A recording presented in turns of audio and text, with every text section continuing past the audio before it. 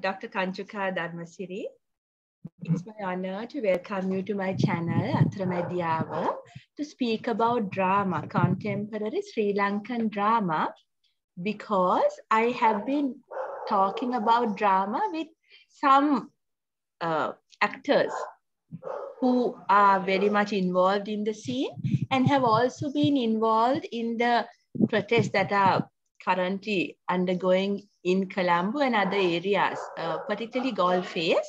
And it's very interesting because they say why they are marching now, why they are protesting now. And they also speak about Kaushalya and Jerome, for example, are very senior artists. And they've been tracing their own personal journeys on this path of drama as resistance, right? And you have, for your work, for your doctoral work, researched on Sri Lankan drama. And you have an academic viewpoint from, since independence to now. The essay I'm choosing to base my discussion on was written, I think, in 2014. The book came out in 2014, Palgrave Macmillan, and this is the book. Do you have the original with you, Dr.? Yes, Madhabashi. Excellent, right?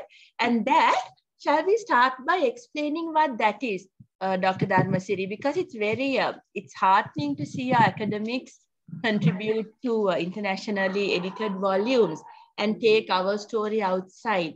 And therefore, I'm doubly honored that you're here and you're working on it. Let's first say what this is, so that we can also have a global outlook, global understanding before we come to the Sri Lankan situation. Go ahead. Thank you so much, Madhubashini. First of all, I would like to thank you for having me here. And this is a wonderful series. So thank you for doing that.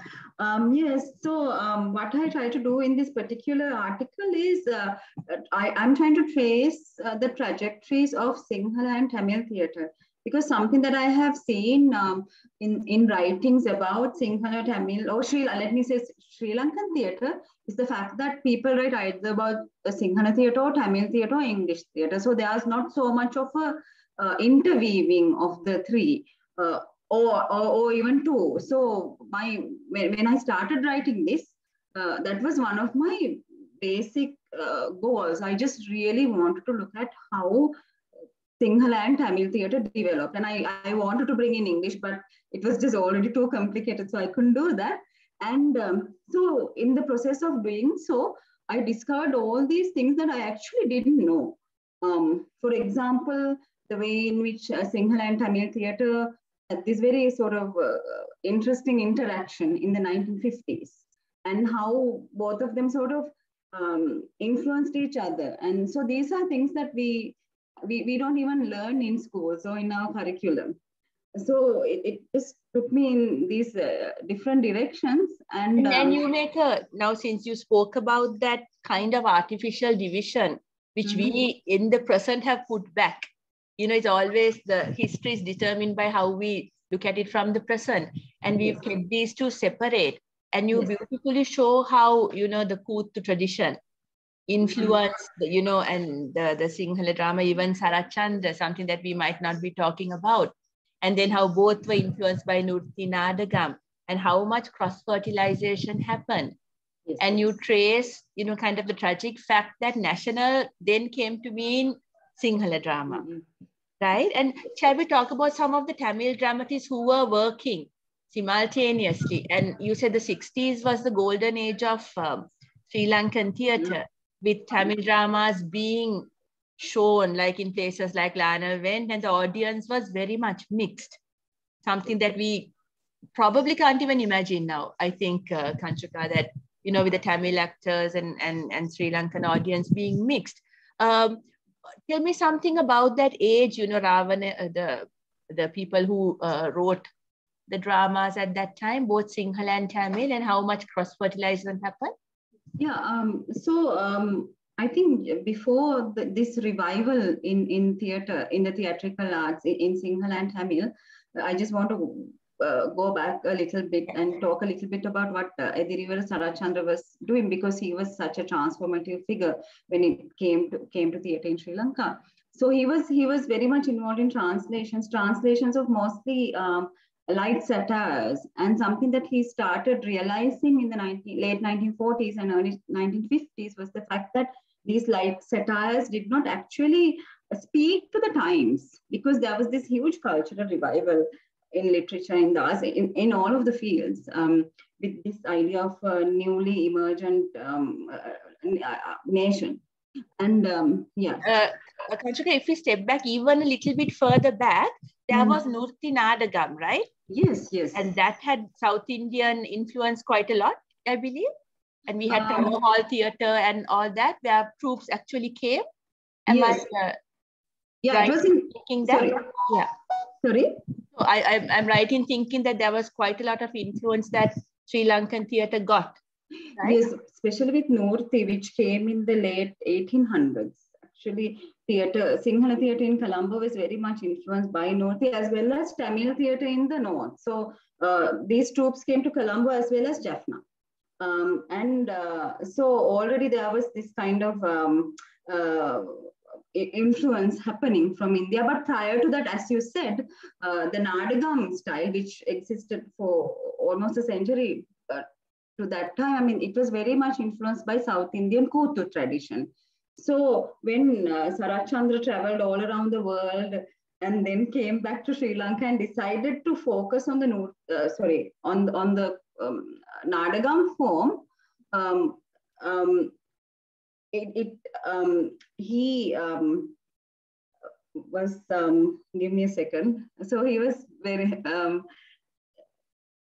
Madhubhashini, I think I lost my train of thought. Sorry. So that's fine. I was just thinking about the Nadagam, and one thing that we are erasing, Kanchuka, with Maname, we talk about Kabuki, No, and all that jazz, but we hardly talk about the Tamil influence that came into Maname, right? And I find that very problematic. Is there actually such an influence?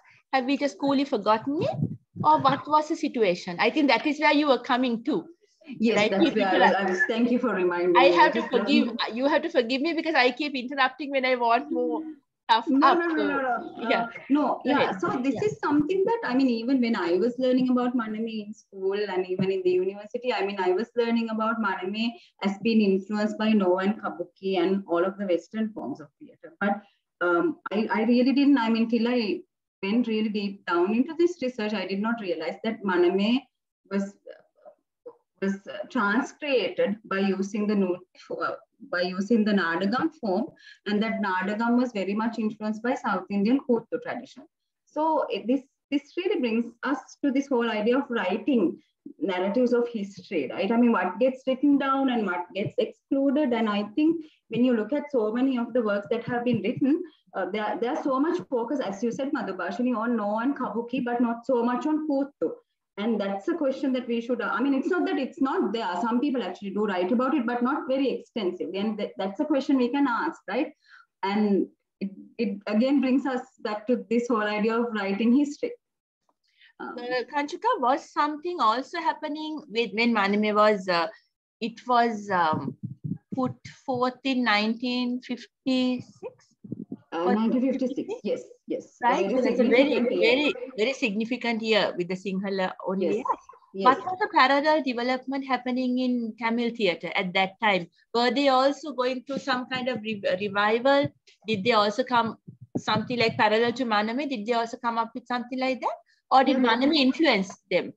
Yes, there was a simultaneously, I think, as when Sinhala theatre was developing, there was a revival in Tamil theatre as well. And one of the very interesting things about this phenomena is that when Maname was first staged in the Vala, that was the third staging. Maname was first staged in Lionel Went and then in Canby and then at the Vala. That was the third staging. Vala being Peradeniya, right? Yes, sorry, I have to explain this. This is the You're using the Peradeniya lingo. I should have also said, Kanchuka, you are the head of the English department at the University of Peradeniya, right? I'm not the head. No. Sorry, they're a senior lecturer. Yes. Yes, I'm not the head. Oh. Sorry. So this is Sarat Chandra Open Air Theatre, named after him because he's the one who got the idea of building a theatre, constructing a theatre in that geographical location.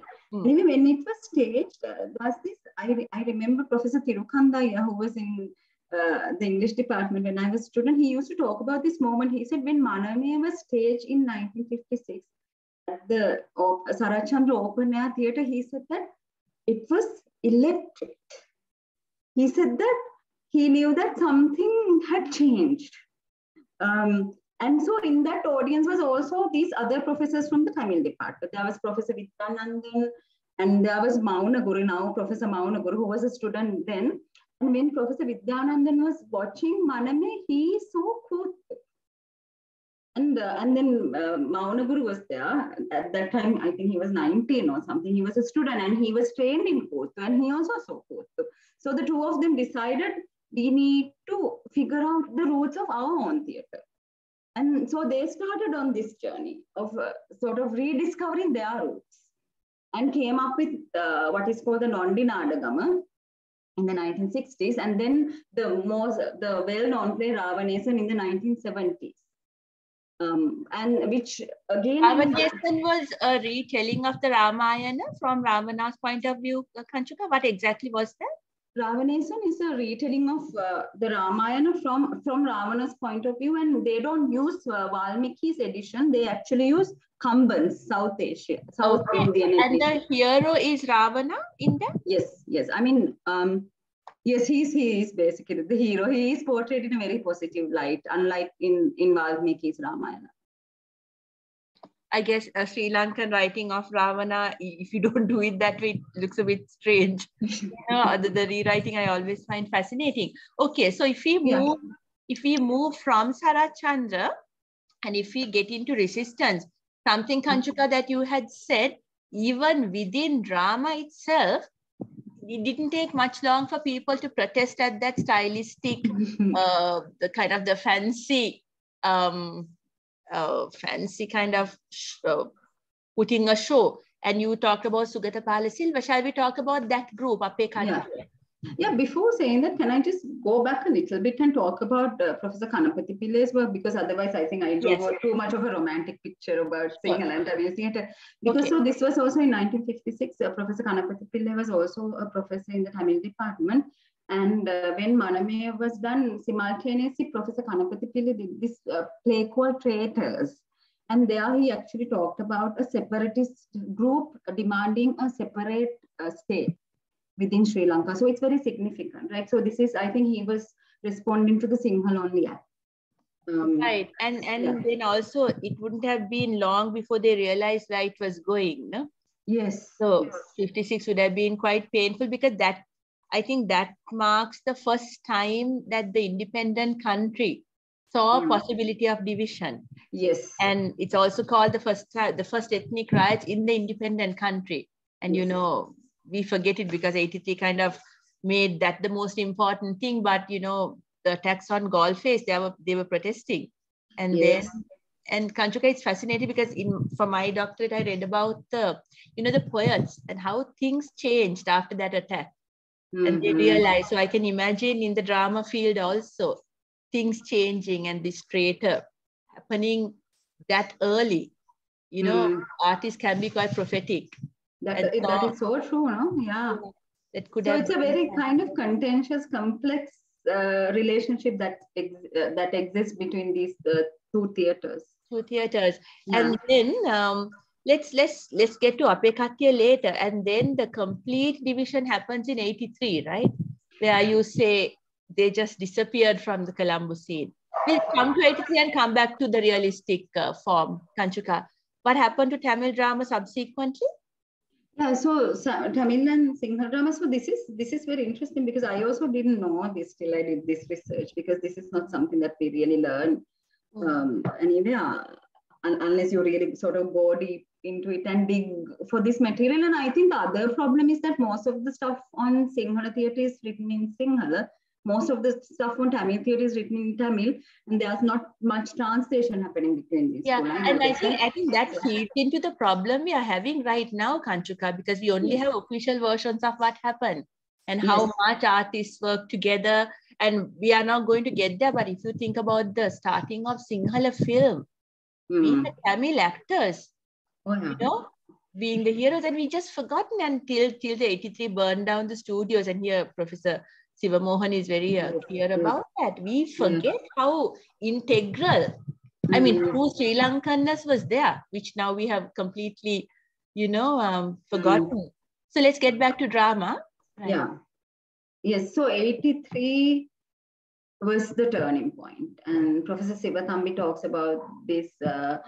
Kulanthe Shanmugalingam, he talks about this, because one of the things that happens is that till 83, the Tamil theatre and Sinhala theatre sort of go sort of parallelly to each other, and plays are staged in different theatres in Colombo. I don't know whether it's the Lion and Wind, but I think several theatres in Colombo. And then after 1983, what happens is that most of the theatre artists, they go to Jaffna or they go to the east. And actually, I think the majority of them, like Balendran, Tarcisius, they actually migrate to England. I mean, they still continue to do theatre there, but I think it's a huge loss, no? I mean, these artists deciding to leave. So after that, what happens is that in most of the accounts written about Sri Lankan theatre, it's as if Tamil theatre sort of ended after 1983, but that is actually not what happened. In Jaffna, there was certain theatre artists, especially people like Kulanthe Shanmugalingam, who continued to do theatre, but it was not easy. Because for one thing, the spaces were not safe, so they had to find safe spaces. So oftentimes what Shanmugalingam did was that he actually performed in his backyard or his front yard, his house, or found some space that is safer, that was safe to perform. And so theatre happened, but in a very kind of controlled and constrained way. But in a way, it also had a freedom of taking it out of the traditional theatre spaces, right? It had a weird kind of, I'm not saying it was better, but a weird kind of freedom. And when we talk about street theatre, we'll get there. So the Tamil theatre disappearing from, the Colombo scene and going back to the north kind of stabilized the division that we still see. I mean, I don't think there's any Tamil play that is performed in Colombo, very rarely. They must be having in Ramakrishna Hall, I don't know, but it's not within the discourse that is mainly found here. Kanchuka, I want to go back into Sarachandra and the resistance he got within the drama world also. Where Sugatapala Silva brought the realist trend. Okay, and let's talk about that and whether the Tamil theatre also saw that, whether Traitors was actually a realist play. Can we get there? Yeah, Traitors was a realistic play, and actually Professor Kanapati Pillai was involved in realistic plays. And is there a parallel time frame with Sugatapala Silva and Ape Kattiya? No, this was actually parallel to Sarachandra. Kanapati Pillai is parallel to Sarachandra, because even in the 40s, he was also doing very light satire, sort of stories about how to marry your daughters, how to find dowries for your daughters, that kind of stuff, very middle class, light satires. So 1956, he sort of changes direction and writes this play, a serious play about asking for a separate state. So that's a break. Right. So then in the 60s and 70s, I mean, Sri Lanka being part of the global political ideology, and especially Sri Lankan, there was a lot of, left-leaning intellectuals in our culture. And there was an eye out for poverty, injustice, and all that. And you name some vital place that happens during that time. Shall we talk about that a bit? Give me the names of the plays you have mentioned here. And they were always in protest for something. So what was the early 60s, 70s that you can see? What were they protesting about? I think one of the main plays that come up here is 1973, Jammat Jagoda's Malaun Negative, or The Dead Awaken. And this play he writes in response to the 1971 youth uprising, JVP youth uprising, and what happened subsequently. And here, this play sort of speaks of one of those initial moments where theatre was censored because he was allowed to do the play, but he was not allowed to perform it in a public space. So he had to perform it in a private space. And then again, in the 1970s, in 1976, Parakramaniya Sekko is a really, really important play. And this was one year before the open economy was introduced. 1 year before the economy was opened up, liberalized in Sri Lanka, and he almost sees the future, as you said. He sees the future, and this is what some artists do, right? As I told in my Sinhala interview with you, I was actually a child and I saw this play. And you know how the farmer turns into an animal almost, going round and round the Sekkur. It had superb music, some rhythm. You know, and I remember that, and here you say it's a story about how exploitation happens, you know, globally, locally, and finally the person who's working, the worker who actually produces, is reduced to almost an animal. You know, the two cows, you know, the two Kiripussa, what Kiripussa and Katu something. Pangira and Kiripussa. Yes, so and he loves this, and how he also becomes almost a mute animal just working, and exploitation. And it's amazing. It was before the open economy was introduced, 1 year after, and you could practically even now see exploitation. And I'm like, I always thinking when I talk about resistance in drama, Kanchuka, it's sad that the situation hasn't changed. In fact, it's got even worse. So that's true, right? And since we are talking about Nirayala Sekko, I mean, if you can remember the colors, I mean, he had the cows, he had the two cows, and he had the two sort of political figures, no? One in blue, one in green, but they kind of mix and they kind of intermingle, and you can't figure out which one is on which side. And then you had Uncle Sam, you had the American flag coming in. So he was showing the way in which the common man, the common worker was exploited locally and internationally at a global level. It's a super. Yeah, and if you can put it on now, it will be so relevant. Yes. Talk about blue and green mixing. Yes. Because you can't figure out, no, in the end, even in the play, you just don't know what happens. Yeah. It's all mixed up in the end. That's the current parliament right now. So I wish we had that, dynamic theatre tradition that existed then. We'll talk about Nirayala and how he's active even now. Let's get back to what's another play that you want to mention. You had mentioned about 3 or 4 here. You want me to talk about 70s or the 80s? Yes, still 70s, because 80s changes quite a lot. And 70s, I think another play, this again goes back to this whole question of censorship. And I talk about Somaratna Disanayaka's Vedikkareo. And there too, what happens is that, again, this play was allowed by the censor board. They did not censor this play, but then it was shown, and there was a military group in the audience, and they are the ones who actually censored this play. And this was, I think, the first time in Sri Lankan history that a play was censored by the military. So, I mean, and I think that has happened later on now, especially with... I didn't even know it was allowed, Kanchuka, that others could also censor dramas. I didn't know the military had to be consulted. I think there were some films which were censored by the military too. Yeah, maybe the law is if they use uniforms or refers to the army, I think there's some thing where you have to get permission. Maybe it's that, right? It must be, yeah. So it was never shown. No, then I think Somaratna Disanayaka did something very interesting. He changed the context, the time period of the play, and he shifted it to some ancient kingdom.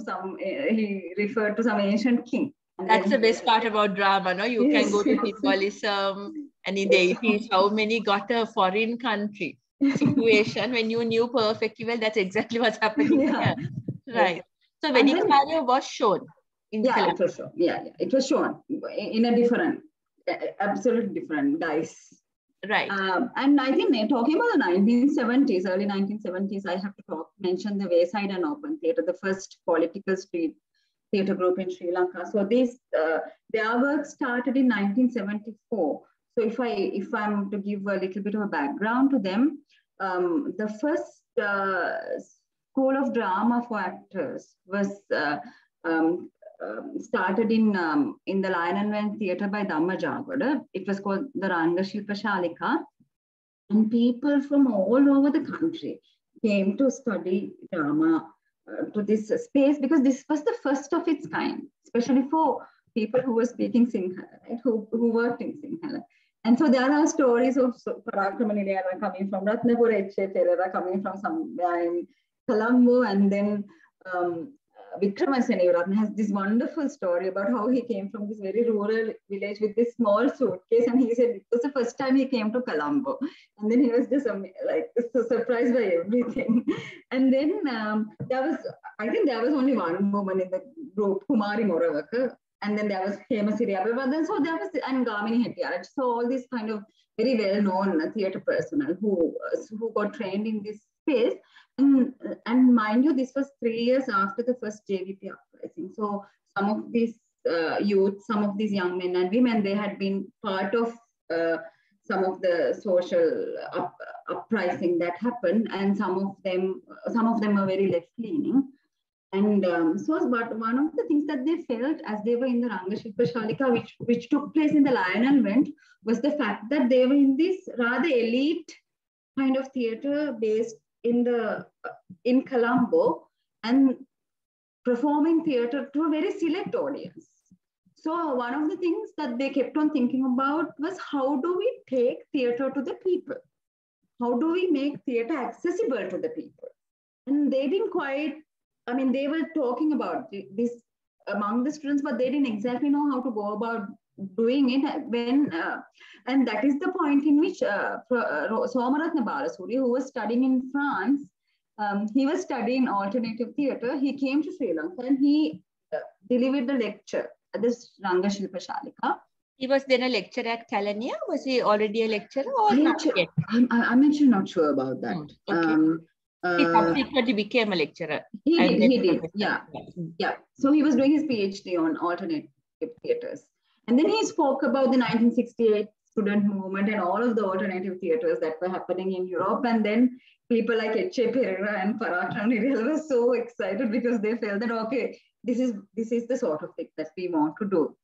And then they thought about all of the teachers in the school, and they decided, okay, it has to be Gamini Hathetugama who will come with us. And then they actually went to him and asked him, sir, would you like to come with us? Who was Gamini at that time, Kanchuka? Gamini Hathetugama was a teacher in the Ranga Shilpa Shalika. He was teaching, directing and acting. And by that time, he was also a lecturer at Kalani, and he had done a lot of experimental work. Especially outside of the proscenium, outside of the enclosed theatre. So he was more than happy to travel with this group.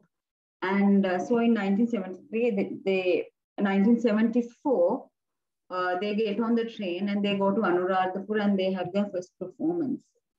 And I think the story of them coming back to Colombo is very important, because they go to the train station, and as they are waiting for the train, they come up with this idea of doing another performance. And then I think it's Parakramaniriyala who asks, okay, where do we perform? And then Gamini Hathetugama, they have this sword, and he goes brandishing the sword around, and he comes and says, okay, this is where we are going to perform. And I was thinking about this because we had this conversation a few days ago, right, Madhubhashini? I mean, that whole idea of what is a performance space? I mean, Hathetugama said, okay, I decide to make this a performance space, and this is the performance space. Because right now we have such clearly demarcated performance spaces. So I think that's a very significant moment in political street theatre in Sri Lanka. And quite dramatic also, no? To put a sword like the King Arthur's sword, like this is the space. Yeah, you know, he's a very dramatic person. Yeah. Unfortunately, not closely, but of course I was in awe of him. I've heard of him and I've seen him, like, you know, in all that. And street theatre caught on so well, especially within the university spaces. In Jawadanapur, I know, like, I've seen students, you know, use the parts in theatre and drama. And if you were, I know you're based in Peradeniya, Kanchuka, but if you came to march with the artists when they went to Gota Gokama, practically street theatre, some of them. Yes. They were dancing and they were like showing in dramatic form, things were happening, and the better, and the music, because music is also quite a strong feature, no? The drumming and all that in street theatre. Yes, definitely. Yeah. Right. And go ahead. Sorry. No, you go ahead. No, I just want, since you mentioned Golfes, I wanted to make a comment about that too. I think what is happening in Golfes is also these artists and people going and reclaiming these spaces. It might be just for a few days or a few hours, but nevertheless, I mean, these spaces, these public, so-called public spaces have been taken away from the people, right? It's part of the neoliberal agenda that the common spaces are privatized. Yeah, absolutely. I mean, they are taken by, as you said, commercial capitalist enterprises, the state and the military, right? So the fact that all of these artists are going there and reclaiming these spaces and performing in these spaces is pretty amazing. I know. And I think there is a clear, distinct difference between May 9th before and after. You know, the celebratory jubilation kind of ended with the violence that was unleashed. So right now we are discussing Kanchuka at a juncture where neither of us know where this is going to end, except know that some people are hanging on really hard to ask for the change that they wanted.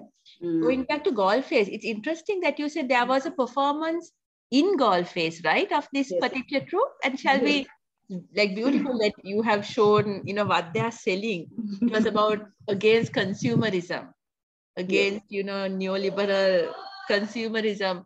And you have to excuse the sound because IPL matches are going on and I have half the family completely committed to it. And, you know, it's hilarious, the artificial buttocks and all that. Can we talk about that, Kanchuka, that particular play? Yeah, I think it's a pretty fascinating play. So they decide, so the economy is liberalized in 1977, and then Gamini Hathatogama and the Wayside and Open Theatre Group, they decide to do this play. It's named Open Economy. I mean, yeah. Anyway, so they go to Golfes and they have these, and they decide to sell all of these kind of absurd items. Although we call them absurd, they're really not absurd, Madhubharshan, because half of them exist now. So one is the electric back scratching machine. I mean, those are available now, right? I mean, talking about buttock is a bit hilarious, but I guess, yeah. I mean, artificial buttocks. I mean, there's so much plastic surgery. If you look around, I mean, it's kind of crazy. I think it exists, yeah. Yes. And then I find this absolutely fascinating, the idea of packaged air. I mean, there's a double entendre with air, body air and all of that, but it's selling oxygen. I mean, what does that mean? I mean, in the past few years with COVID-19, I mean, that is something that we saw how people were fighting for air. So, I mean, but this is in 1978 that they're doing. It's funny, we don't even find that silly, no? Packaged air, it's part of life now. It's part of life. It has become normalized. And then the other thing is that there's a flexible backbone that they're selling.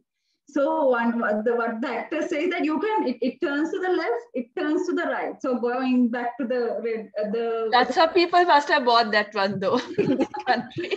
So again, that was satire on what was happening with the politicians. So I didn't know that there were similar incidents in 1978. I guess I think it's a thing now, no? They must have bought a lot of that. Yeah. Kanchuka, but you were telling a serious thing that was happening with that production, right? And you know, what actually happened when they... Yeah, so then there was this one item that they were selling snow boots, and then suddenly one person in the audience had said, why are you selling snow boots? This is a tropical country. And then one actor had said, we are going to import snow also. And apparently the year before they had imported snow for a carnival. And so it had gone, the haggling had gone for a while. And Gamini Hathatogama had suddenly realized that this is actually undercover policemen, the CID, trying to disrupt the performance and trying to create some sort of scene. So they had this strategy when that kind of thing happened. They would leave one by one, not as a group. They would disperse, they would go in different directions. So they had dispersed, and then one actor has this beautiful story about how he carried the plastic buttocks on the streets. But I think the serious issue here is as to why these policemen came and disrupted this performance. I mean, it looks like this very innocent and funny performance. But this is not the first time that that has happened. Performances in public spaces get interrupted oftentimes. And that's is a the interruption also welcomed normally as like immersive theater? Is it part of their idea? Or like, is it something unexpected?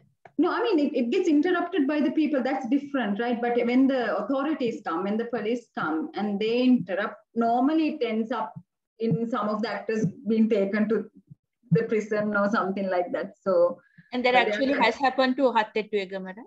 Yeah, when they were performing in Galevala, this was in the 1980s, early 1980s, they were performing this play called Polimo, the Lion in Galevala, and it's really kind of interesting sort of interface of reality and theatre, because I'm not going to tell the plot because I don't think we have the time to go into all of that, but there's a policeman who appears in the scene. And so there was also a real policeman who had appeared in the scene, which they did not realize. So anyway, when they had performed this play in Kalevala, they were arrested and they were taken to the police. But I think something that happens in Sri Lanka is that there's all of these sort of political connections and political figures who get offended by some of the things that are said in the play. And they send their local thugs to create a scene. I mean, it happened, no, on the 9th of May or so. Yeah, that's the thing. It's crazy how things don't change here. Yes. Yeah. Yes. So Kanchuka, you did though go to South Asia and tell that, you know, in India, these can actually cost somebody's life. That, you know, this kind of resistance has happened. And remember, I said Suneta Rajakarnanayaka has, it's Nishkrantiya. The book is Nishkrantiya. If you can read it, Kanchuka, it's about a woman who has amnesia, who's quietly finding out what her life is. And the reason she got amnesia was that her husband was an actor and they were a troupe, doing dramas, resisting the authorities and corruption, and how he was simply killed. And you, in the Sinhala interview, you gave a real incident, right? Of someone being murdered almost in front of everyone else. What exactly was that? Yeah, so this is, I was referring to the group Jananatya Manch, the People's Theatre Forum. They also started their work in the 1970s, 1974, I think simultaneous with the Wayside and Open Theatre. They were connected to the CPI, the Communist Party of India in the beginning, and now they are connected to the CPIM, Communist Party of India, the Marxist Communist Party of India. And so this was also a very young group, and their main intention was also to take theatre to the people. So they mostly performed in the city in factories and in open areas in the streets and all. And in the late I think it's 1989, they wanted to do a play called Halla Ball, which means the strike, in Jandapur. This is a city about 1 hour away from Delhi. And Safda Hashmi was the leader of the group. And so while they were performing the play, so the play is also, I mean, this is kind of interesting because even within the play, there's this young couple who wants to get married. And they can't get married because the salaries they make are simply just atrocious. So they can't even think about getting married in that salary. So the entire conversation that this young couple has is about how do we fight to increase our salaries. So within the play, there's this policeman who comes and interrupts the young couple and tells them, okay, can you just please stop talking about increasing your salaries and just talk about something like love or something else. But then constantly this young couple goes back to talking about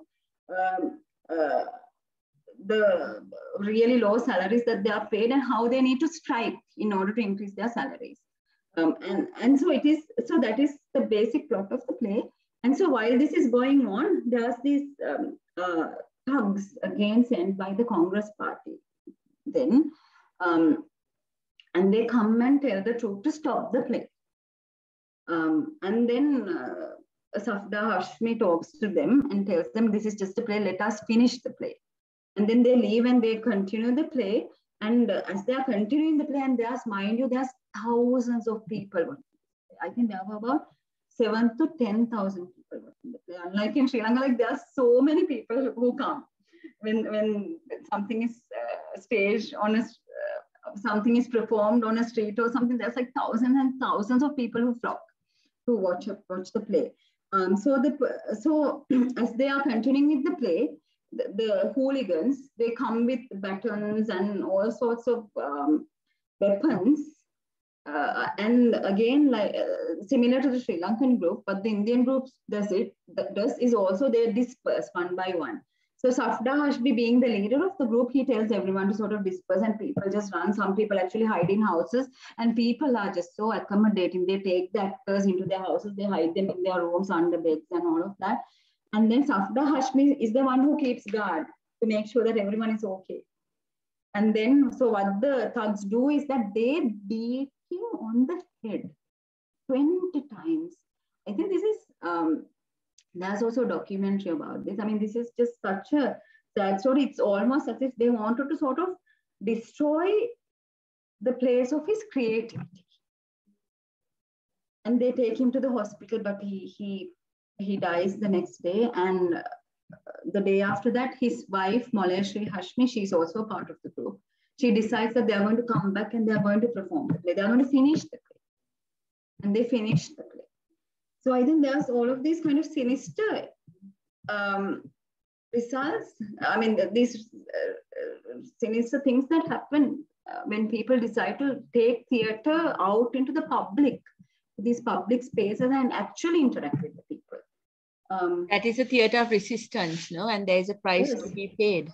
Yeah. And I think the we have examples here. Richard was killed during the, 88, and then there are lesser known people who went missing.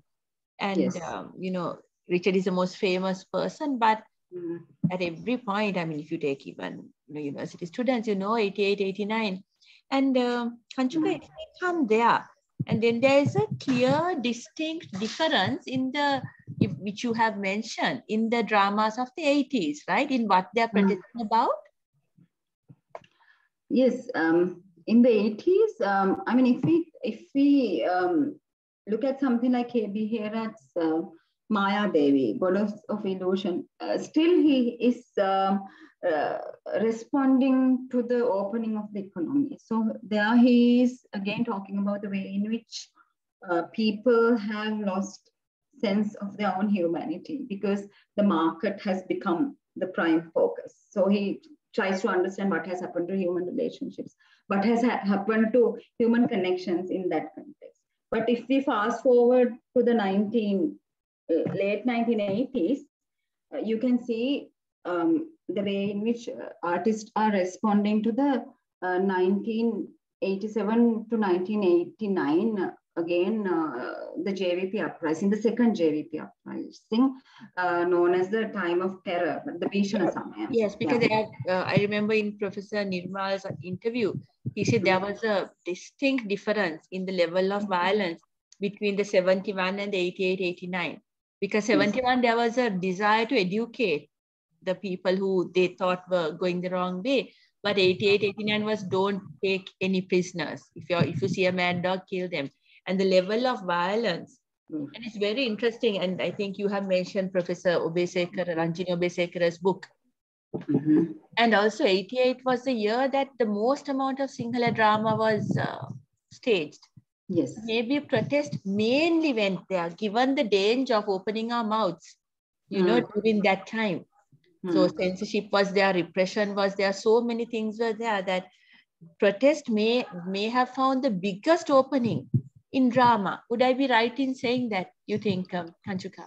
That is actually the argument that Professor Obesekara makes in her book, Sri Lankan Theatre in a Time of Terror. She says that she argues that in the late 1980s, 1988, 1989, those were the 2 years in which the most plays were produced in Sri Lanka. I mean, I don't know if I have the numbers here. I think there were about 180 plays produced in 1988. I mean, it's just unthinkable.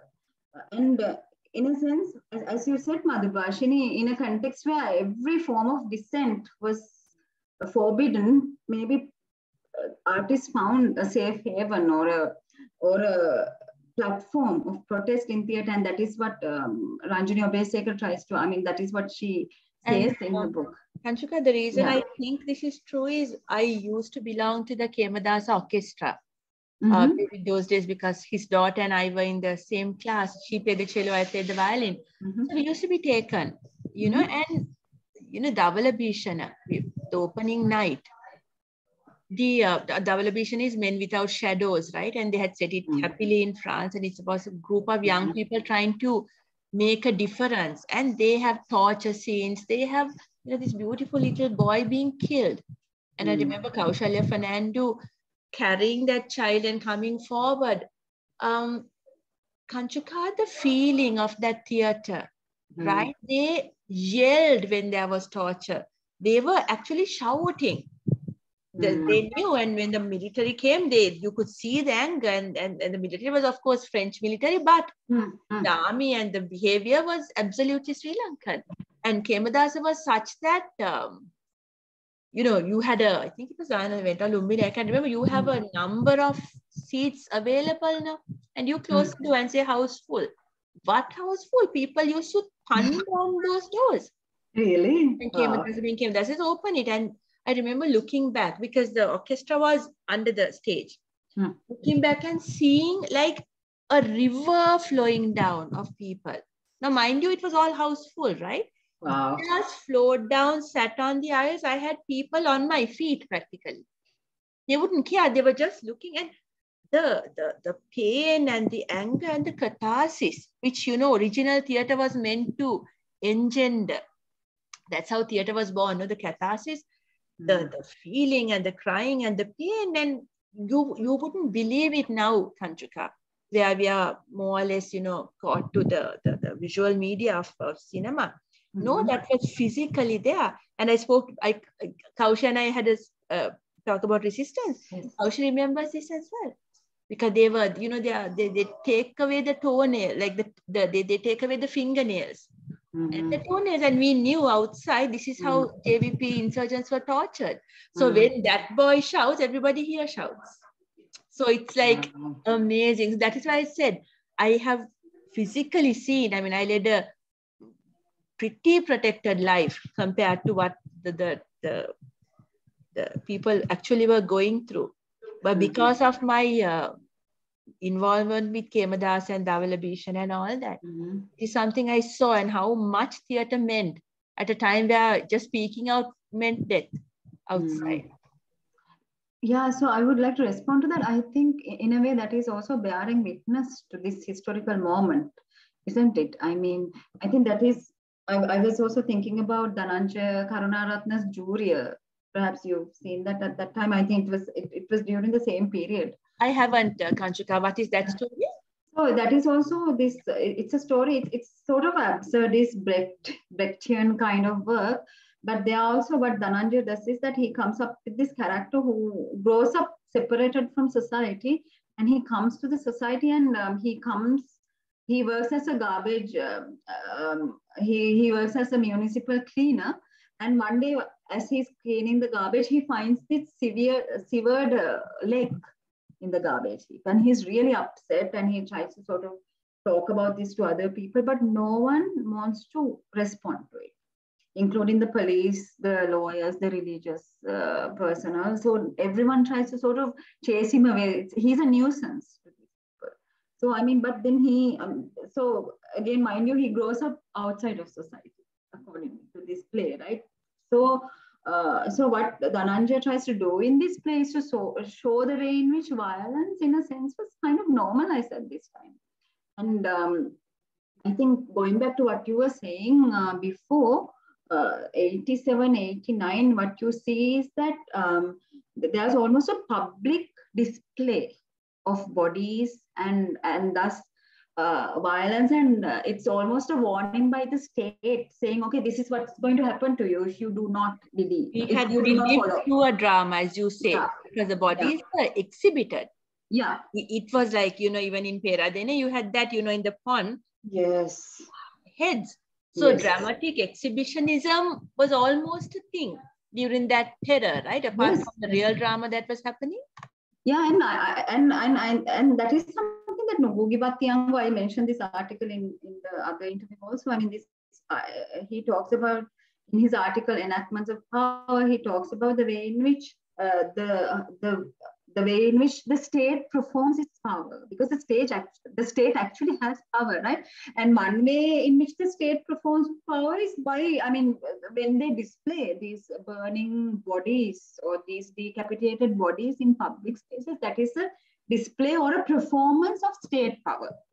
So something that Nobugi says is that the conflict is between the power of the state and the performance and the power of the performance of the artist. So the state has actual tangible power, whereas the artist only has the power of their performance, right? But still that becomes a threat to the state. So in his article, he constantly raises this question: why is the state threatened by the artist's work? Because a similar thing happens to him in Kenya. He comes up with this people's theater in a village in the Kamiritu region. And he starts working, he and Nubugiwa Miri, they start working with farmers.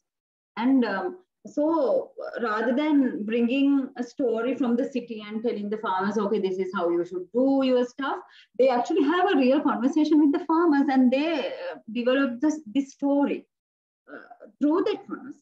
And they perform the play with the farmers in a space that they have created, in a public space in Kamiritu. And what the government does is that they come there, they destroy the space, they telecast it on public television.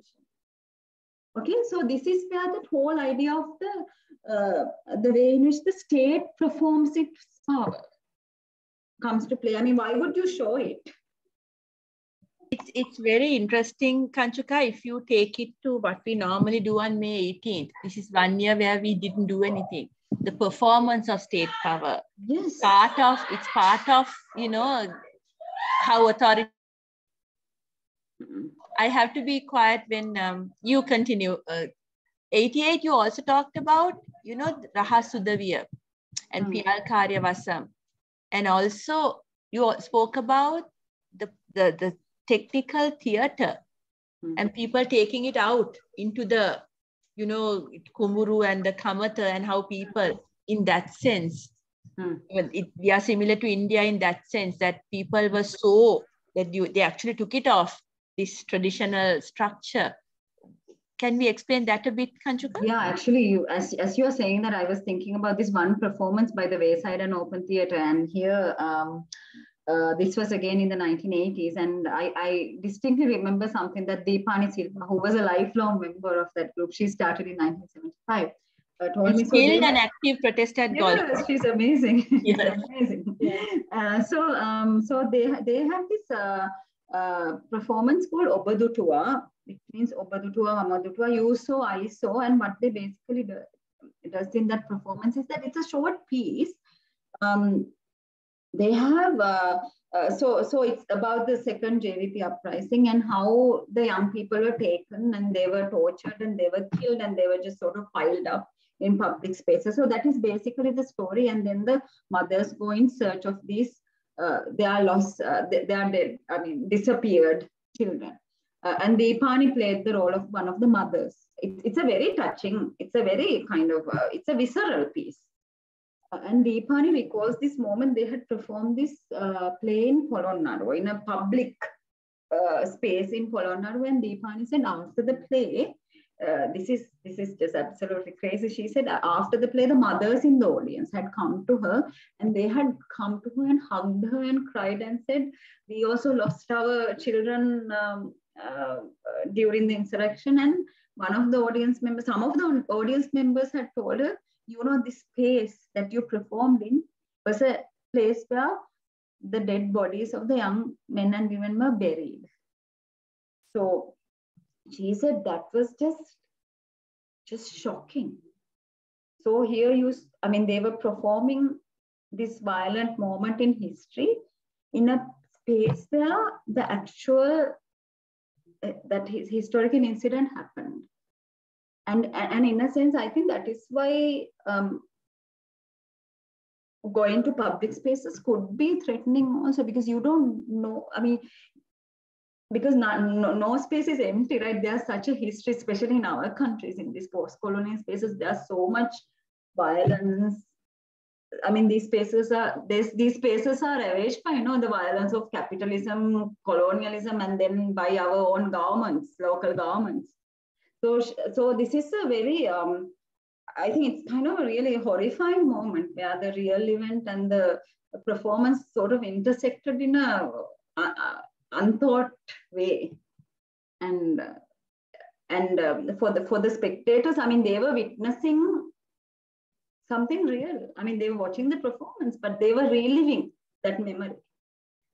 Deepani says that was a really, really difficult moment, doing that performance. I don't know whether I answered your question. No, you did. Yeah. Also, another thing that if you take Asoka Hantagama's Magatha, yes. thing that people did, apart from like Deepani acted in a very real situation, but they also tried to do it in a symbolic, allegorical fashion, right? Again, to probably avoid the censor. And Magatha was about cows and their calves. Yes, it's about it was about this law of killing cows. I mean, he in the introduction he very strategically sets up the story so that no one could actually censor him. The censor board would not be able to censor that play, and I think Handagama takes a very smart step there. Yeah. And one of the things that I would like to mention is that in Magatha also there's all of these references to bodies displayed in public spaces. So he actually says that public spaces have become cemeteries. And one of the things that you see that in places like Prasanna Jayakodi's Sevanali Saha Minissu, the same sort of images, where all of these public spaces, I mean, they are piled up with, I mean, this is a very difficult period we are talking about, right? Piled up with human bodies. And Kanchuka, I think there are some people who still believe in the importance. Kaputek marala thattak kellanna. It's never gone. So, that is the display, like you warned others. So yes. it has a very clear purpose in happening. Can we talk about Piyal Karyavasam, because I am an admirer of him as a fiction writer and as a dramatist, and you're talking about, I think, Rahasudaviya, right? That came during that time? No, Rahasudaviya was staged in, I think it was staged in 2010, if I remember correctly. So much later. Much later, yeah. I think it was very, from what I remember, I mean, it was very poetic and very symbolic, but he tries to sort of, there was one scene where one of the actresses looks at the eyes of one of the men in the play, and what she could see is this history of torture and violence and all of these things that we refuse to discuss as a nation.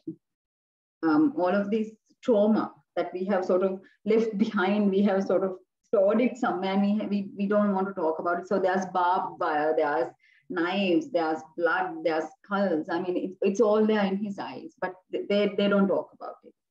And I think in that when play, you say 2010, have we come to the war then, like the street, that do people in the Sinhala theatre discuss the war that is also, now we had three problems, 71, 88, 89 was the Sinhala insurgency. Yes. And then starting from 83, right up to 2009, we had a war. Right? And so things, now the subject matter also changes. If you take the 90s, was Piyal's one discussing the ethnic, those disappearances also? Yeah, I think it was there. I mean, significant. Yeah. I don't think it was very overtly discussed, but it was there. I think those implications. I think it was all of sort of talking about, this is what I understood. I might have read it. I don't know whether this is my reading of the play. I think he was talking about all of these unspeakable things in our history, and even within the play, no one was forthcoming with this information. So it was very kind of, it remained sort of underground, or kind of, it was inside. I mean, it was not on the surface, but I think there was reference to all these incidents. It was all connected. Yes. And how much, if I were to ask you this, how much was Sinhala drama invested in resisting the war that was going on, Kanchuka?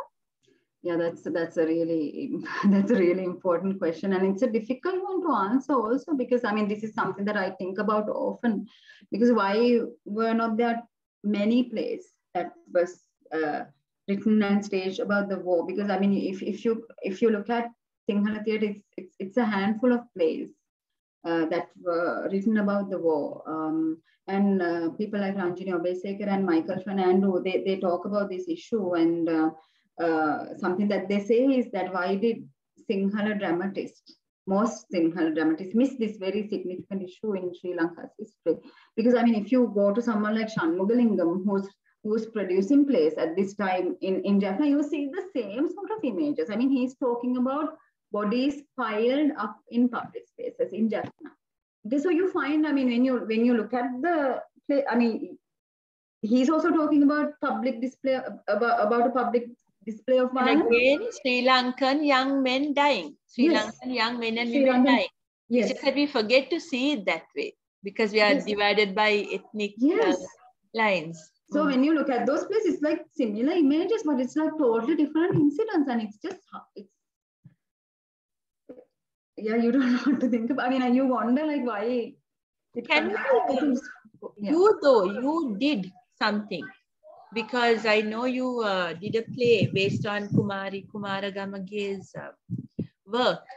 And I'm an admirer of Kumari Kumaragamage, because she's not known as a creative writer, but she's an extremely powerful writer. And I remember with part of a research I did, I called her to get her involved in the research. And her first thing was, I'm not a creative writer, right? And I'm like, yes, I get that. Because she said, everything I write is true. And I said, it's just the way you write it. You can easily be one of the best creative writers in stylistics and in form. So she did agree to do something, and I have translated 2 of her Gehanu Katha, which hopefully you might see soon. And Kanchuka, you also picked her up as somebody worthy of reading as a writer. And can we talk about what you did with her work? And I hope you still have the video open, because I would love to show it. And we forgot to discuss that. Doesn't matter. What was, okay, backtracking again. What is your personal involvement for all this time we spoke about your academic work and your research into it, but you're also an active actor and a director, Kanchuka. Shall we talk about that and get to the place where you actually produce something by Kumaragamage? Yeah, actually, I come to my academic interest in theatre through my practice in theatre, because I've always I've loved theatre. Being part of it, watching theatre, it's just absolutely inspiring, and that is what sort of drove me to look at theatre for my doctoral work as well. So so it's the creative and the more analytical thing goes side by side. And sometimes there's a conflict also.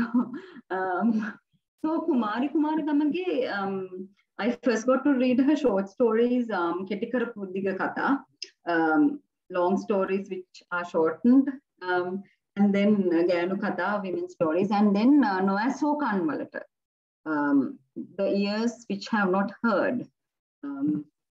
And my mind was, I was so kind of taken by the stories. They were so powerful, and the way she created all of these images, I mean, they were just devastating images, but I had the moment I read them, I thought I have to do something with this work, because it was just it was very vivid. And I also think this is another issue here, right? I mean, because we don't get so many accounts of what is happening in the North and the East. I think now there's a little bit of translation happening, but not so much. Right? So after I read them, I thought I wanted to make a play, but I didn't know how to go about doing it. And then I met Kumari, and then we had this conversation. And then we got this. Kumari herself is an actress. No, I've seen her very powerful acting in Gayatri Kemadasa's play. Yes, yeah. She's a very powerful actress.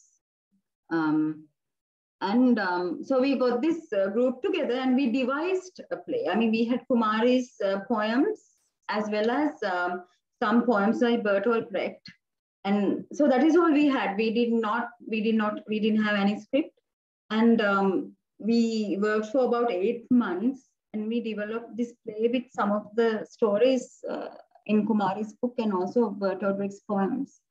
And it was a very difficult process, because it was a very difficult process for some of the students too, because in a sense, some of them told me that this was the first time that they started thinking about these issues in a serious way, because they said they grew up with watching news where they showed all of these images of people being killed in Jaffna, but it was just like, 100 were killed, 200 were killed, but like they said they never thought about them as being people, and they were, I think they went through a really difficult process with it.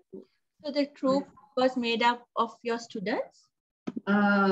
Students and some outsiders as well. Outsiders. Yeah. Okay, is it possible for you to get it on video and share? Yes. Just give me 1 second. Let me also share the screen with you so that...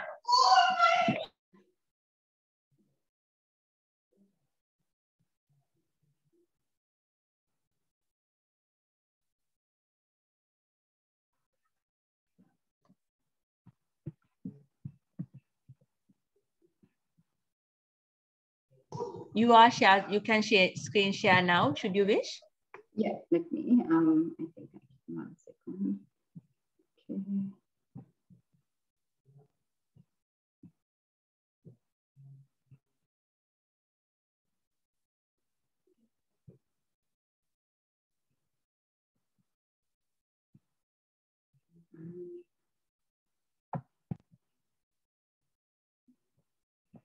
Okay, I think I can now. Okay.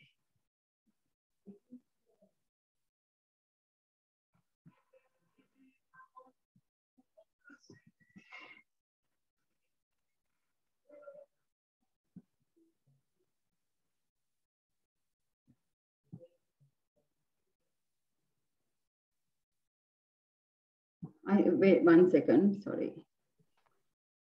No problem. We could see it, but not hear it. Yeah, that's why I forgot to do the sound.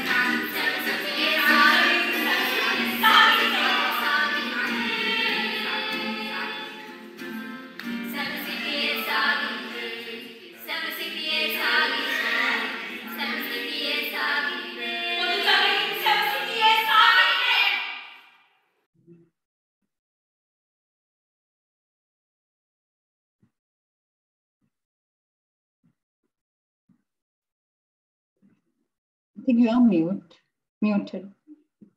The words of hungane samasitiye saginne. That is hungry, just hungry. And you know, she's a powerful. I hope she'll be getting the attention she deserves as a writer.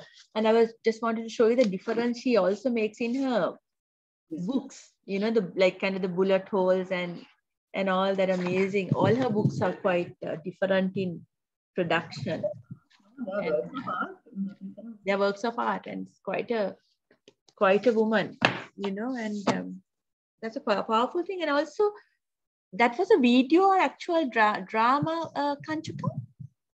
We try to do interface of theatre and video.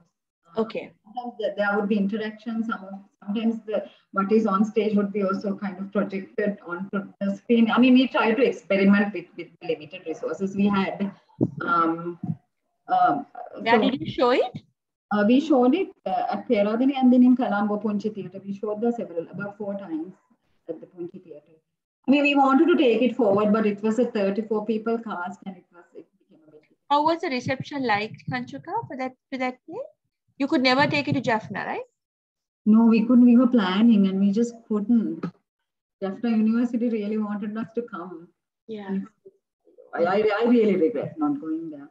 Well, you can always do that in the future when things become, you know, less pandemic. This happened just before the pandemic, right? Before the pandemic, yes, 1 year, 2019. So the pandemic kind of shut down many things for different reasons, yes. You know, then all that. So let's get back to the war and its discussion. Mm-hmm. Then you come, like that's kind of where you end. You talk about Trojan women and, you know, Dharmasiri Bandana, it was work and Antigone. But yes. There were some works and it deals with, you know, the commemoration and the permission to do so, mm-hmm. which I think till this year, till May 18th this year, where in Galface, they did commemorate everyone who died. Yes. I don't think that's quite a first, no, Kanchuka. Yeah, they did. They commemorated everyone who died. Not the official one, the unofficial Galface thing. Let's get to the Antigone and the Trojan. Yeah, Antigone, I think Antigone came at a really important juncture, right, in 2009. And then, I mean, sometimes, Kanchuka, towards the end of our interview, your mic gets a bit fake. Yeah, I think it's my connect. I mean, it's just no, it's always at the end of the interview. I noticed. Like, maybe it's just my voice. No, it's something technical. Come a bit closer or talk louder. Yeah. Okay. Go ahead. Better. Yeah. Yeah, I think your mic is like saying you've got to stop now, but we'll quickly try to finish it. Yeah. So 2009 Antigone, when Priyanka Ratnayaka was doing it resonated so much with what was happening in the north, because Antigone on stage was trying so hard to. It's so hard to mourn her brother, and she was not allowed to do so by the state. And the same thing was happening here, right? Yeah, the right to mourn and that being rejected. Yeah. Yes, and even I think this time Mahendran Thiruvarangan, my friend in the Jaffna University, and something that he told me was that for the first time, even people in Jaffna got a little bit of space to mourn and to cry. He said we got to cry for the first time. But all of these years, it was denied. So that came out of Priyanka's play. So I have to actually also. So Somalata Subhasinghe also did Antigone, right? Was it also simultaneous to this? No, that was Priyanka. That was sometime before. That was sometime right. Before. Okay. I remember Kaushi as Antigone. That's how I remember the. I'm just wondering whether that was Priyanka's play or Somalata's play. I was getting confused. Right. No, I don't think that was Priyanka's play. Yeah. I think it might have been the same translation. It might have been the same. Very powerful because it spoke to the inability to have the space to mourn. And mourning is so important. As mourning, you know, you can go to another completely different dimension, talk about the right to mourn and mourning itself as being necessary to find closure. Okay. Trojan Kantavo. Yeah, Trojan one was important in the sense that Dharmasiri Bandaranaike, he speaks about how he took this play to different locations, right? So, yeah, I think your mic is mute, so I can't hear you. Right. No, I'm just nodding, and also, yeah. Yeah. So that play is also, I mean, that also speaks to exactly what was happening. So I think this brings us to a very important issue. Although I said that there were not so many plays that were made about the war, I think there were many plays made about the war, not specifically.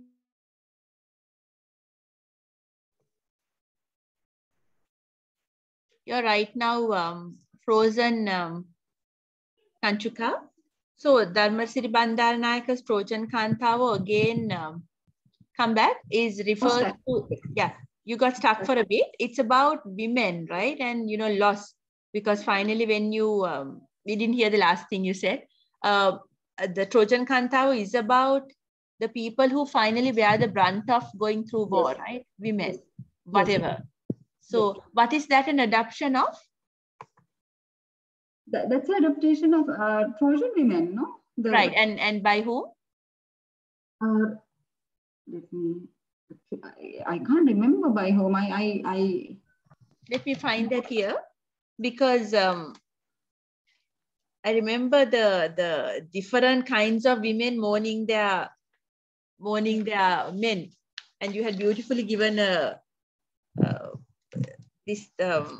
summary here, and you had the most famous actors taking part in it, like Yashoda Vimadharma, and I think Anuja Veerasinghe, and Jehan Aloysius, and all that, I think.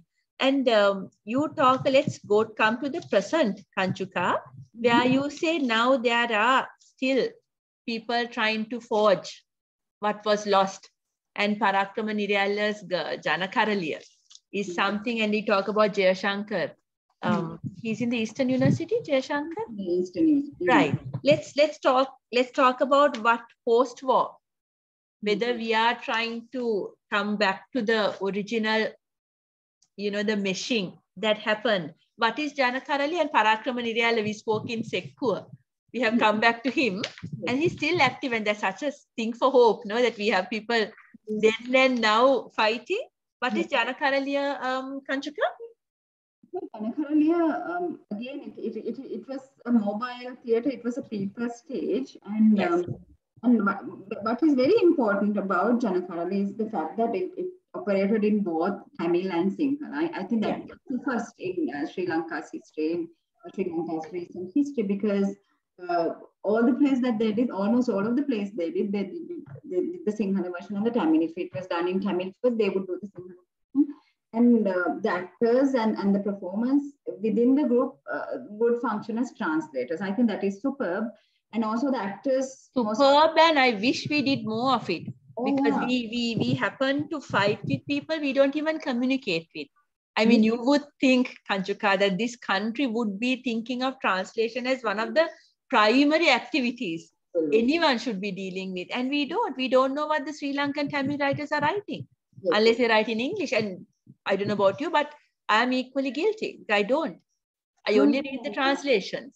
Yeah, we have to give some credit to Saminathan Vima, because I think he's been doing a lot, and Abdul Haq Larina, I think he's been doing a lot of translations from. Yes, and someone just did Dharani. I can't remember. Shahir, Shaheen, I can't remember, but few. But you know, we can count it in like fingers of one hand, Kanchuka. But this should be national level translations going on, you know. So anyway, let's not get there, but let's go. So Janakaraliya, is it an original play that they do, or they translate to both languages, international plays? They have their own original plays also, but they also do a lot of translations, like Habib Kami's Karanda's Store. That is one of the plays that they did, and then the clay cart. Matikaratya. And I think Parakrama Nirayala and Janakaraliya were quite active till again the pandemic shut everything down, right? I mean, they were traveling all over the country, and something like Kanchuka, your mic is actually giving up, I think, after 1.5 hours. Yeah, that's we'll have a bad connection. No, you didn't. You had fine till now, but we'll finish quickly by coming to the present. So Janakaraliya was traveling all over, including Jaffna? They go to Jaffna. Yeah, they were in the north. They were north and east also. Right. And can you tell me about what Jayashankar does in the east?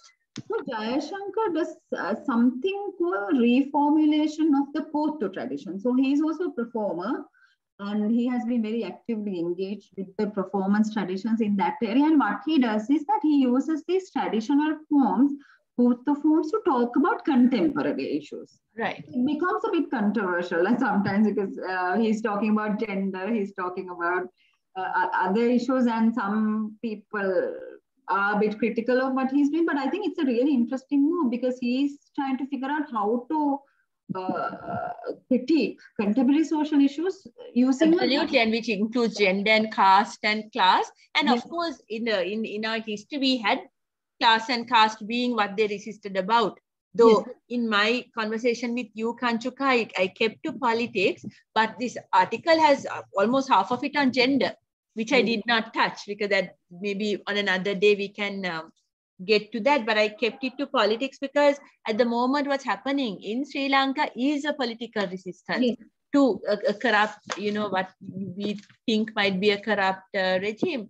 So political corruption had always been resisted in drama. So by having you here, you gave a very academic kind of framework, showing how very much part of resistance drama had been right throughout history. And with, given the context that people wrote, things they objected to differed. It could have been neoliberalism, it could have been state repression during an insurgency, and it could have been, ethnic war that's going on. And now we have come to 2022, which is like incredible opposition to what our generation has just let pass. And some young people are still hanging on, even though temporary measures are being put to contain the crisis. So can I say thank you for coming, Kanchuka, for explaining it in both languages to us. And I'm really hoping people will listen to the Sinhala and the English, so that apart from everything else, I want people to get familiar with both languages. That's a side effect. But by giving a framework to what drama does, right? I'm very grateful that you put a lot of things into a particular frame. And I hope, I don't know whether we can afford these books now, but there's a whole South Asian thing, because drama has been all over. And I think even in America, you were with people who were protesting, right? During your PhD? With Bread and Puppet Theatre, I worked with them for several weeks. Bread and Puppet Theatre, no? Because when you think of America, we don't even think they have such dramatic troops where they are resisting, even they must be resisting neoliberalism, if I'm guessing. We don't think, we only see normally we see the MTV kind of culture that comes in. So you have researched globally, locally, and I'm honored to have had you here, Kanchuka. So let me thank you again for your time, and on behalf of all of us, and I will see you in another context soon. Bye.